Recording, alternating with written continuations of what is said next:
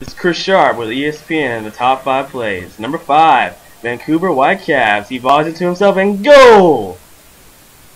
Number 4, we got Deshaun Jackson in the Meadowlands. He's crosses the 50, taking a pump back, and looks like he's going to score a touchdown. Miracle in the Meadowlands, Part 2.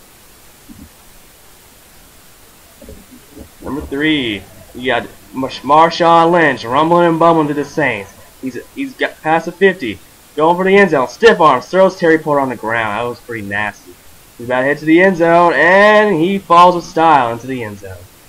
Number 2, you got Abby Wambach in the World Cup against Brazil.